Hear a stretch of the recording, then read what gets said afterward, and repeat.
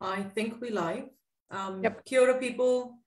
Good evening to wherever you are in the world. Hello, hope you're well. I just want to make sure that we are live, and we wait for a few comments to come through just so we know that people can watch us.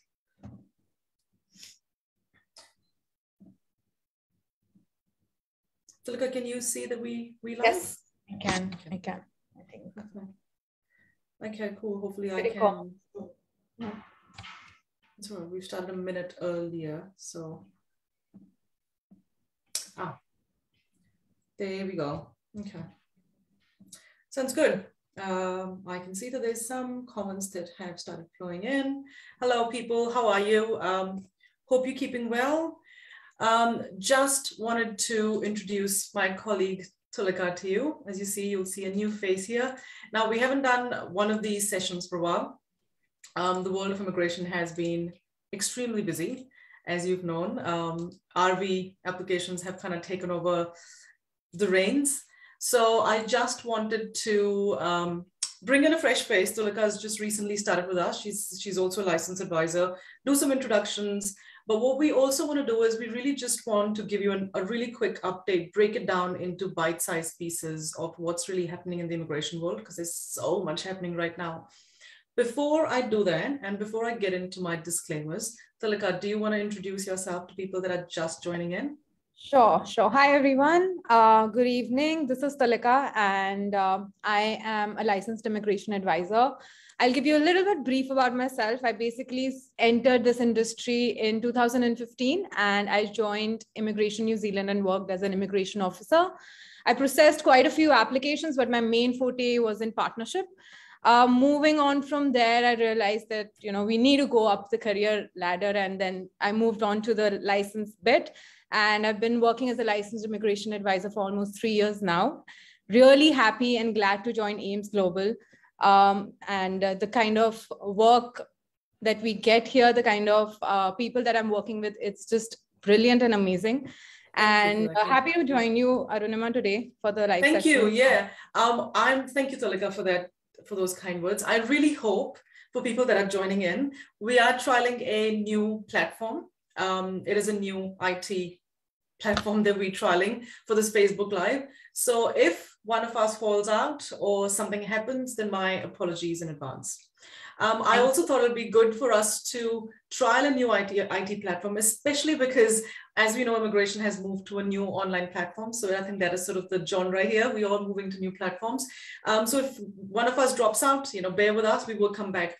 If you do have questions, please start posting them in the comments, because we do want to use the next 40 minutes or so to actually go through as many questions as we can. And if we can't go through all the questions during the session, we will absolutely come back to you individually as we normally do. So that's that. Now, I think we are going to break this session into a few parts because it is pretty heavy duty. The changes that have been announced have been spread across the entire spectrum. What we're going to start and try and do is we're going to start off with the 2021 resident visa and the associate interim visa. Now that is sort of, it was the buzzword. It's kind of, I think, it's no longer sort of the buzzword, but we want to get that out of the way and do talk about a few things for those of you that don't quite understand what the 2021 interim visa is and what the implications are. Then we want to talk about sort of, what's happening at the border.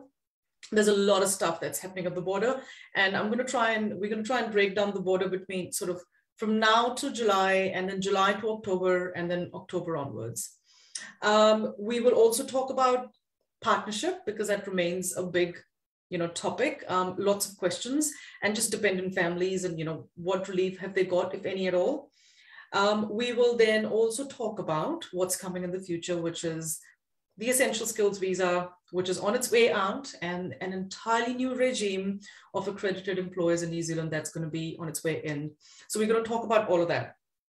So let's start off with the first thing. Actually, no, sorry, my bad. Before we even get to that, a really important bit that has also been announced yesterday is that the median wage, which is $27, is actually going to increase from the 4th of July. And we are going to talk about, when we get to that section, the ramifications of that and how that impacts people. So let's start off with the one-off resident visa. Most of you should have applied for their one-off resident visa if you were eligible. Those applications are, immigration has said, Tulika, correct me if I'm wrong, that immigration is going to pick up these applications end of March, beginning April. March. Yep, that's correct.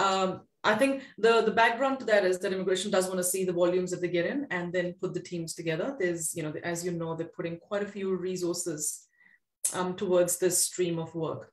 About 2 weeks ago, about 10 days ago, immigration had received about 75,000 applications, which meant about 144,000 people had applied, and about 24,000, just over 23,000, I think it was 23,000 and something, people had got their RVs approved and issued visas.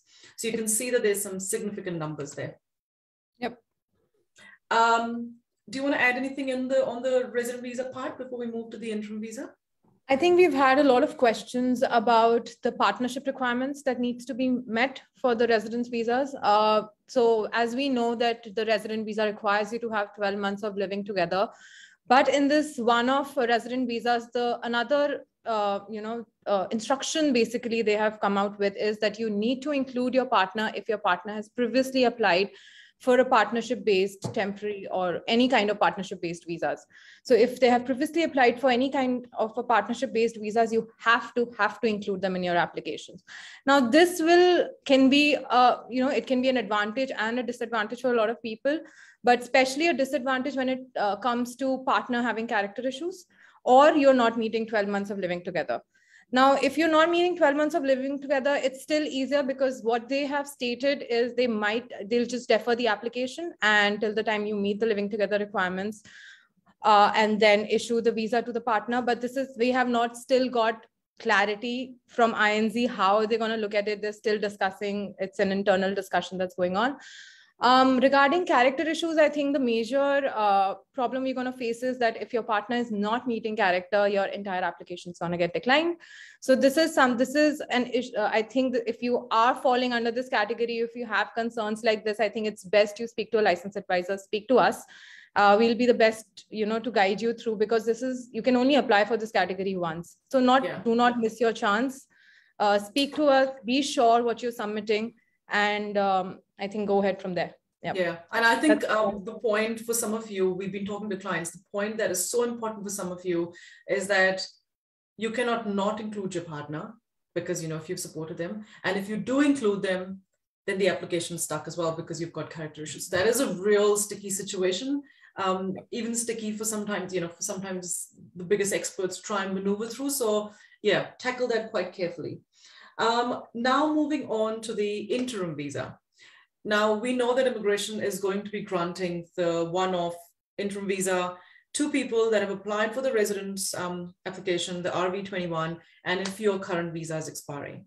But what you do absolutely need to be sure of before you move on to this interim visa is that this interim visa is not going to allow you to change visa types. If you are on an essential skills, for example, and you go onto the interim visa, you can only work in the position that you're in, only with the employer that you're in. You can't say change cities. So it basically freezes your status in the country. So it can be really sticky for some people. The interim visa is automatically granted once your residence is in and your current visa is expiring. Also, what is really important is that on an interim visa, you can't really travel in and out of New Zealand. And we'll talk about that in a bit, because from the 12th of April, the borders will allow for people to travel on a temporary visa. So be really careful before you make the choice of going for an interim visa. If you do not want an interim visa, and there's many people, I think there's about 66% of the people that when we did a poll said that they didn't want an interim visa, that then you actually have to advise immigration or apply for another temporary visa. Otherwise, you're just going to automatically get it. So that's the RE stuff. I'm just looking at the questions. They're still building through, and we'll just let them build through. Let's now move on to the big elephant in the room, which is the border. Let's talk about the border. We know that the step plan has already started. There's a lot of stuff that sort of is going to come. Some of it has started. Tulika, can you just very quickly please give us the dates on what's to come. I know it's the 12th of April, 1st of May, and a few other details. So I think one step we've already crossed, which was earlier this March, which was 13 March, which started with the working holiday visas. Now the next step we have is from 12th April, which basically allows all temporary work visa holders and student visa holders with valid travel conditions to travel to India. Travel overseas, not really to India, anywhere. Travel overseas. Yeah, travel overseas. Basically, just focus on the fact that it's just work visa holders for now, the temporary work visa holders, not visitors. The visitors will be allowed from 1st May. So anyone from visa waiver countries or valid visitor visa holders can travel from 1st May. So these are the next two steps that are upcoming in the few months. Yep. Thank you. So few things that stand out in this space. If you are from the UK, Europe, you're from a visa waiver country, you can come into New Zealand from the 1st of May. That's quite a major. What is also really important is that when these timeframes and when the border begins to open, that's when it starts coinciding with your new accreditation regime that's going to start opening up. And we will get into that. I'm just trying to see what else I need to cover on the border. There's a whole lot of stuff. Like, where do we even start off? I think, I don't remember, after May, I think 1st May, we have the AEWV that starts, I think. The accreditation starts. There's a few other things that I do want to highlight here very quickly. If you are a healthcare professional, you can still come into New Zealand. There's border exemptions that allow for you to come into New Zealand. If you are a nurse that's got their registration with the Nursing Council or is aspiring to come into New Zealand and practice, then there is a pathway here for you that's remained open through the critical health worker pathway. What is also really important, if anybody is joining us today and you are based overseas, you are going to be working with an employer, or you've got an offer with an employer that pays you over $84,240, which is 1.5 times your median wage. It works out at $40.50 per hour. Yeah. If you are someone who's getting that offer, then we can bring you into New Zealand through the other critical worker category. Now, this category was almost impossible to crack. Lots of requirements that a New Zealand employer had to make. There's been quite a few relaxations in that space. Obviously, your offer needs to be longer than 6 months. But if you are someone who's getting that offer, you're looking at moving to New Zealand, please contact us, because the other critical worker space is really picking up. There's employers that are, finally the borders are looking at some movement, and you can also bring your family. So that's quite a big one in the border space as well. I think it's a change because it doesn't require a labor market test. It doesn't require you to show that, we need those jobs are required in New Zealand. So I think that's where a lot of people will fall into this category. And we've got quite a few clients coming and asking us these questions. So I think, yes, it's definitely a very big one. Yeah. And I think also because this category previously used to ask things like, why can the worker not work remotely? Why can parts of that work not be done remotely? So there were quite a lot of layers that have been taken off. So that's one really important nugget to remember. From there on, when we start moving on, so if you are looking at borders in almost 2 parts, sort of now to the 4th of July, 4th of July is quite a significant date in the immigration system, because that's when the entire regime is going to change. There's a lot of things that are going to flip around for an employer-led model. So what's going to happen from the 4th of July is that a New Zealand employer will need to have accreditation to be able to hire and support migrant workers. Now, what is really important also to remember that this accreditation is actually quite different to what it used to be. It's a very different accreditation. It means completely different. The objectives are completely different. Why immigration decided to call it accreditation still and couldn't come up with a better word is beyond me, but that's what it is. So from the 4th of July, any New Zealand employer that's looking at supporting someone on a visa needs to be accredited. But prior to that, they do not need to be accredited. So that is really important. From the 4th of July to October, you will possibly have 2 streams. You will have your accredited employers, and these employers can bring people from overseas on an accredited employer work visa, but they can also bring people in on the other critical worker category unless that phase is out and the borders begin to open. So lots of coinciding changes happening in that space. This then brings us to essential skills. Now, as we know, essential skills is the only employer-assisted work visa that exists right now. This essential skills work visa is going to be phased out. It is going to be phased out on the 4th of July, which is when accredited employer work visa takes over and this whole regime starts. For those of you that do have employers that support or they're asking about accreditation or this impacts your own roles, two very important dates. Accreditation applications for employers open up on the 23rd of May. It was 9th of May, just last evening it was moved to the 23rd of May. And then there is a second gate, which is called job check, and the applications for that open up on the 20th of June. So I'm not gonna let this Facebook hijack accreditation, but Tulika, do you wanna add anything to what I've said or any other parts that I've missed before I jump on to the questions? I think we're good with the border information. I think the basic thing is from October 22, I think it would be the day that we all been waiting for, that borders will finally open and everyone and anyone can apply for a visa. I would just want to touch upon some partnership-based visas that people can apply for. I'll divide this into two categories, that is onshore based partnership visas and offshore based partnership visas. While onshore would be very straightforward, that because it's just going to be a renewal or a renewal of a visa that who's already onshore at the moment. So not much information there. You can apply for all visa categories, not many restrictions. But especially for offshore, we have people which are meeting the living together requirements, and then we have people who do not meet the living together requirements. So if we talk about partners of temporary work visa or student visa holders, we do not have much respite for them. The only respite that we have is that if you already have a temporary work visa holder based on your partnership, you can travel from 12th April. However, if you do not have a visa right now, you'll have to wait till October to be able to apply for those categories. If we talk about partners of resident visa holders, we have two options there. If you are meeting the living together requirements, you can apply directly for the visitor or work visas based on your partnership. As you would see from 27th February, people who have those visas can enter New Zealand. So you can apply for those visas directly wherever you're based overseas, provided you're meeting the living together requirements. There are also border exceptions that came in for partnerships, which basically was for people who did not meet the living together requirements, in which the resident who is who's onshore requires to travel overseas, live with a partner. You apply for the border exception, and the most important part for that would be that your partner and you need to travel to New Zealand together in the same flight.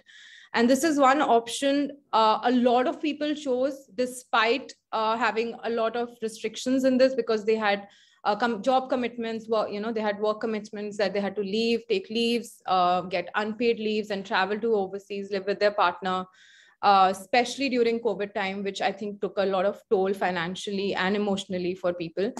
But that was one option a lot of people chose. But I think with time, we are opening up to just straight off partnership-based visa categories, which would be, you can apply for all visitor and work visas as partner of New Zealand resident visa holders.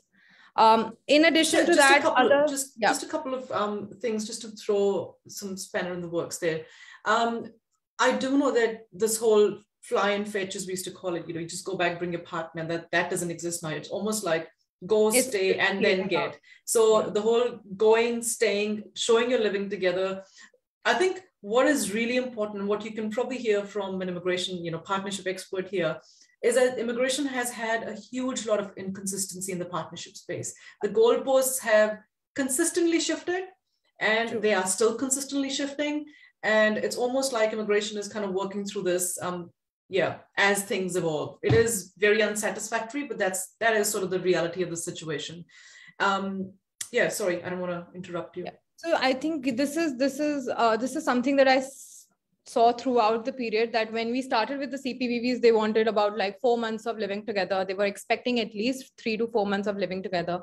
Today, I recently submitted a EOI with 2 months of living together, and it came out, we got an ITA. So I think their decisions on living together changes quite a bit.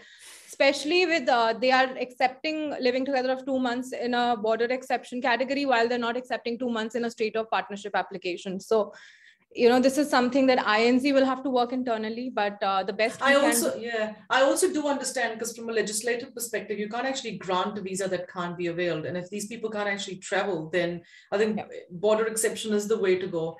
Tulika, I see that there's quite a few questions coming through, and I think we'll actually start opening up to questions. Okay. I'll start saying out these questions. So the first one is, have there been any updates on extension of eligibility on onshore migrants excluded from the RV21? At this stage, immigration has fenced that off completely. There are no further additions to the RV21. What we can tell you, and what I can tell you, is that there's quite a bit of work being done on additional residence pathways. Now, they're never going to be the one-off residents. I mean, I've done immigration for 16 odd years. I've never seen something like RV. I don't think it's ever happened in New Zealand's history. I don't think it's ever going to happen in New Zealand's future, but then who knows? At this stage, that is pretty much the requirements that were published are the requirements that they are. However, immigration has been talking about accredited employer work visa kind of leading into pathways to residence if you are at 200% median wage, and the skilled migrant category being rehashed and reopened sometime in August. But to answer your question, no. So look, I'll give you this one and see if you know this. So this one says, can I apply for my RV21? It says, if I leave the country, basically. Yeah. So I think you can leave the country for sure. It's just that it will be put on hold till you come back. And that's when they'll start the processing of the application again. It won't cause any it won't be a deterrent, like it will get declined or anything, but obviously it may just cause a delay in the processing of the application. I do want to add here that there's a lot of people that are applying for their RVs, and then, provided that they don't go on to the interim visa, they have their temporary visa that has got the multiple entry, that they can actually go back home and visit their families from the 12th of April. Because the whole point of resident visa is the fact that it's going to take a long time. There's thousands of people that are applying. And if this gives you the opportunity to go back to visit your family, you can absolutely do that, because it's not like the resident visa is going to be processed overnight. And just remember that as long as you've got a valid visa for you to come back, and your temporary visa allows you to come back, because the last thing you want to do is go out and then not be able to come in. I'll pick this question up from Claudia as well. Can you please advise as to how I could get my daughter to join as a dependent child? We have submitted her under Residence 21. I'm referring to family reunification. Meet criteria of 1.5 salary. I guess that's for you.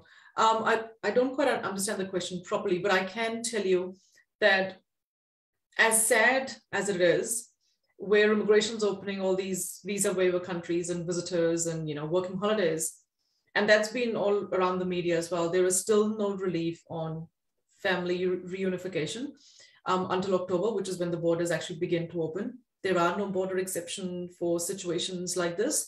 Tulika, do you want to add anything to that? I think that's all about it. I think what her question is, basically she's asking if she can get her 24-year-old daughter to join as a dependent child. This would come under exception to instructions. Not sure how INC is going to look at it. This is something that we'll have to discuss with you. Oh, that's what okay, sorry. Yeah. Because it's outside the dependent child. Like, Claudia, I would strongly suggest that you do have a chat with us. There's quite a lot of questions that we have to ask you to be able to give you some specific advice. Yeah. So there's a whole lot of factors that come into play here. Any update on SMC? Like I said, this is being worked on. The last I heard was that there will be some announcements for SMC opening around August. So keeping our fingers crossed that SMC, in one shape or the other, with whatever point system and whatever it looks like, can actually open in August. Well, this technology is a bit hard. I mean, my last one, I could actually see my questions on the screen. This one's it's throwing me off a little bit because it needs a whole lot of concentration. Okay, let's see what this one, a bit out of context. May I ask if the new work visa updating systems happen from July would affect the VOC as well? I have essential skills with 25.50 pay. If I want to apply VOC after July, should the new employer be accredited if I need to be paid at 27.76?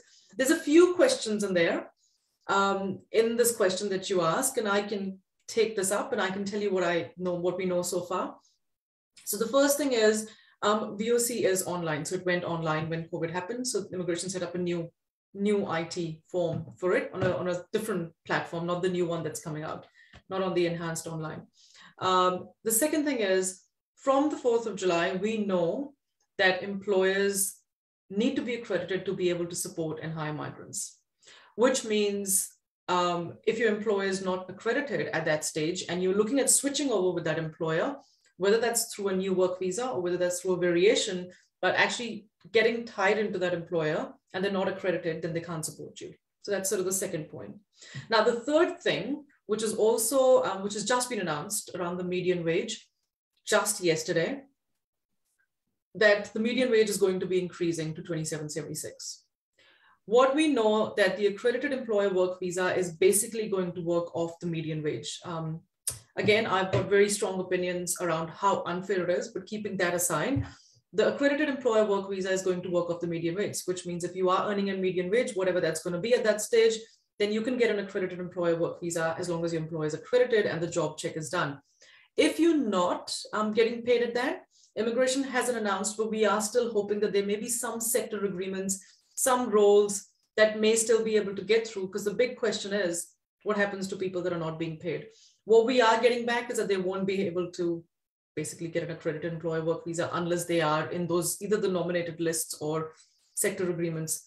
So yeah, so that's pretty much what I can tell you. I really hope that immigration can understand that this is very unrealistic for people to move from $22 to suddenly $27.76, and for employers to afford to pay that. And there's a lot of pushback that has happened from the industry, but let's wait and watch and see what happens over the next few weeks and if immigration backtracks over it. But that's all I can tell you. There's a question that I don't quite understand. What about if they have valid visa and expired in this coming October? Well, you need to renew the visa. You'll go into the new regime, which is accreditation. Do you want to take this one, which is around RV? How the automated system going to work with RV21? I don't understand the question. I don't understand the question.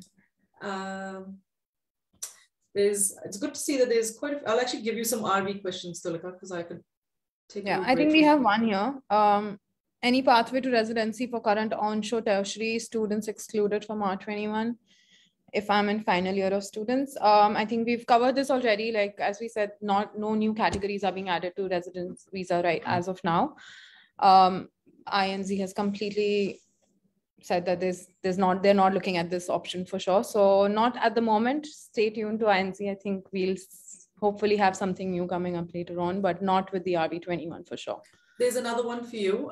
If I apply as a partner for an eligible applicant for RV21, what are the evidence they ask? We can't obviously give you the evidence, but do you just want to tell people what happens in the application? So basically, when it comes to partnership applications, what INZ requires, what they are expecting of you is to prove that you are living together, you have established a life together. So there's a series of documents that they want to see before they grant you that visa. Sometimes people think that it's very unfair because they've been married for 10 years and they have 2 kids and they still can't get a partnership-based visas. And they think that, we've submitted marriage certificate, we've submitted birth certificates. What else does INZ require to establish that it's a genuine relationship? Well, it doesn't end at that. Apart from having a genuine relationship, they also want to see that you have lived together, you have established a life together, you're sharing household responsibilities. And to prove that, there's a list of documents that you need to submit to INZ. And that is where we come into play. We can get you, we can give you the advice on how the documents are to be collected, what kind of documents have to be, what sort of documents you can find. There's so many times people don't even realize the kind of documents they have with them that they can be submitted to INZ while they feel they're not of any use. So I think the best thing would be speak to us so you know that what you're submitting are the correct documents and your application is just one-time approval application that is submitted to INZ. Thank you. So I think that's one bit people need to be taking care of when they're applying for a partner as well. Yeah. There we go. We've actually got a team. We've got 2 of our team doing the Facebook Live, and we've actually got one of our team members, actually 2 of them, actually answering to your comments in the question as well. Zinnia, I can see, is actually there. So that's fantastic. There are quite a few questions that are coming on the new accreditation model. And I do want to talk about that very, very briefly because it does impact employers. and if there's any employers joining, or if you want to take this information back, but also if it does impact the migrants. This new accreditation model is very much employer-led. In the current world and in the past, you as a migrant, you would get the application, you would take your documents, you would get the offer letter, you would go and submit it to immigration, and the visa kind of gets through. If they need something else from immigration, from the employer, then immigration can ask them. It's not going to happen in the new world. What happens is there's 3 stages to it. The first stage is where that's the accreditation. That's the whole employer needs to have that check. The second stage is actually your labor market check, which is called your job check now. So what immigration was going to do, they were going to regionalize New Zealand and have layers around it, around what regions. And that was what was announced over the last 2 years. Just yesterday, immigration has completely scrapped that and said, nope, we're not going to do any regionalization. We are going to go with the labor market check. There's going to be advertising requirements unless you are paid at 200% the median wage. So that is quite a significant change, which means most of the applications that go through after the 4th of July, employers will need to advertise for the role like they do currently. So that's your second gate. Only once these 2 gates are done, which are both normally controlled by the employer, the third gate comes in, which is your migrant. That's when the migrant will actually upload their bona fides and the character and the medical and the suitability and the qualifications and all of that are related to the migrant. Because there's a few questions in here, I did want to address sort of how that framework is going to work. There's a question here which says, in the new Accredited Employer Work Visa, if someone holds that visa for a given time, will there be a pathway to residence? Like currently 2 years on a work to residence visa leads to a residence from work, that category. What we can tell you is that all of those work to residence and residence from work categories, they were scrapped. I mean, people that were already on those can apply, but most of them have gone into RVs. What's going to happen into this new regime, instead of having so many streams of residents, you will have the skilled migrant, which will come about. But what immigration has said is that if someone is paid at 200% the median wage, which from memory, my maths is not the greatest. If you work off the $27 an hour, it works at $230 a year, roughly, I think $54 an hour. But with 27.76, it'll be high, and I'm definitely not doing that math in my head. If you are earning at that and you're working with an accredited employer for 2 years, then there will be pathways to residence. So it does have some of those flavors of work to residence, but not just get a work to residence. There's also a very high salary attached to it. What other pathways are going to be announced? We don't actually know. God, I'll need your help with this, Sulika. There's lots of questions that I can't get through. I'm like answering in. Yes, sure. So just pick up a question that you want to answer, and I think that's how we run with this. There's one question which says, I submitted my RV21 visa medical on January 22. Will that expire as they start to process application in April? No, that won't. Once it's submitted, they will process it. It's just that before submission, it should be less than 3 months old. So I think you're good, Sukant, with your medicals. I'm going to say, Zinnia, stop it, because you're stealing our thunder. You're replying to questions before we can I'm get actually looking for questions that Zinnias are not already addressed. Get off Facebook, Zinnia, get off. No, I think that's, I think we've covered quite a lot of ground. Yeah. It says, when would visitor visa applications for people from non-visa waiver countries open? And the INZ website says that the existing processing time is 13 months. Is it likely to remain the same, or would the new automation process bring it down? The visitor visa applications will begin from October, once the borders open up. If you already have a visitor visa, you can travel from first wave. But if you want to apply for a fresh application, you can only do it from October 2022.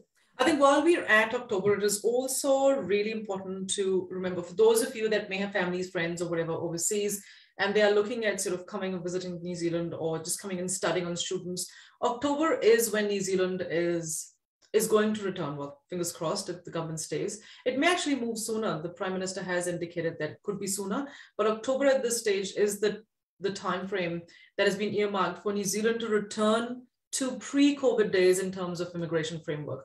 This is when people from across the world can actually apply for visas. Right now, the borders are closed, and you've got these little doors like your visa waiver countries and your working holidays and all of that, that's kind of opening in that space. But October onwards, it'll be pre-COVID days. The immigration system will allow for people to apply for visas. Yep. There is a question that's come quite a few times, and by Alex. Do you know if INZ can prioritize RV21 for Ukraine? I don't really know. Do you mean candidates that are already here? Because, immigration has put out 4,000 spots for people from the Ukraine to come in. There is no announcements on any RV prioritization. I would assume that these people are applying for RVs because they're already in New Zealand. And are you asking because they hold a Ukraine passport, whether they will be processed on priority? At this stage, there's no announcements made around that I'm aware of. Yep. Okay, well, that's, I think that quite nicely brings us to almost the end of our session. Yep. We have actually covered quite a lot of ground, because I can feel my throat feels a bit. We've covered mostly all updates that have come through INZ. Yeah. I can't there is another question, Jitendra. I'm trying to understand your question. It says how the new automated system will work with processing RV21. What does that mean? Because you are submitting through the new system.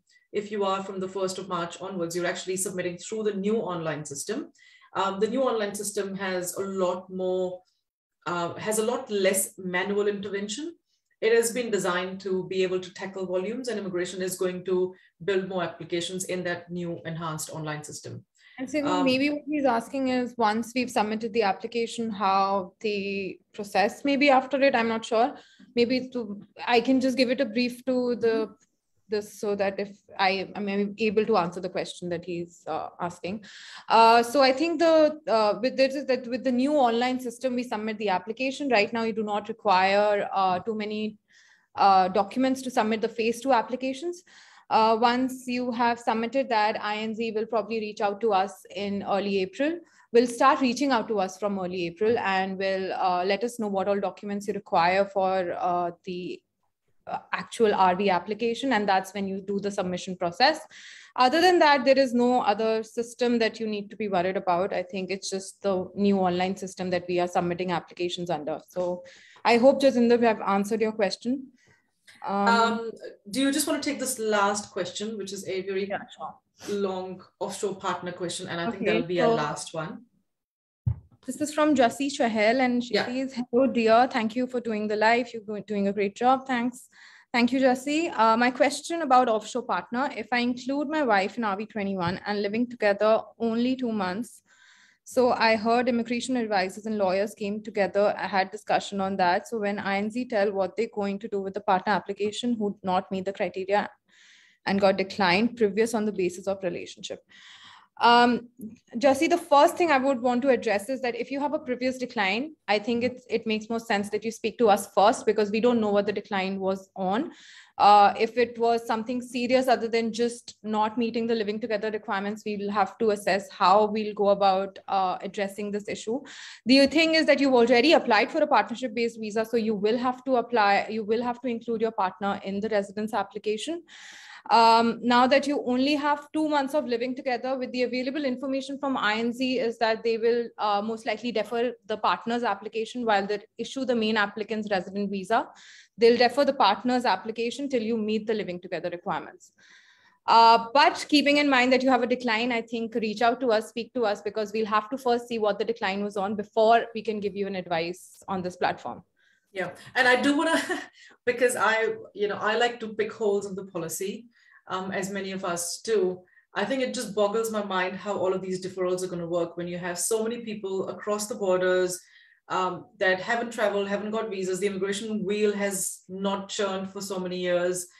How long are they going to defer all of these? It's just, and we can tell you, because all of these matters and all of these things in the policy have been raised with immigration, but they're still working through this. Like, we literally have had answers that have come and then they've been changed a day later. So this whole partnership, offshore, character, inclusion, exclusion, deferral is a very complex piece of work that immigration is still trying to work through. But I think that quite nicely brings us to the end of our session. Lots of changes happening. Very keen to know if you how this impacts you. I know, as you see, we run polls quite regularly on our Facebook page, and we do send a lot of information. If you do have a pressing question that hasn't been answered, you can private message us and one of our team members will pick it up. Please do provide details on what it is so we can prioritize your question. Anything to add there, Tulika, before I close it off? I think we've covered all today. It was a heavy session for everyone watching, I think.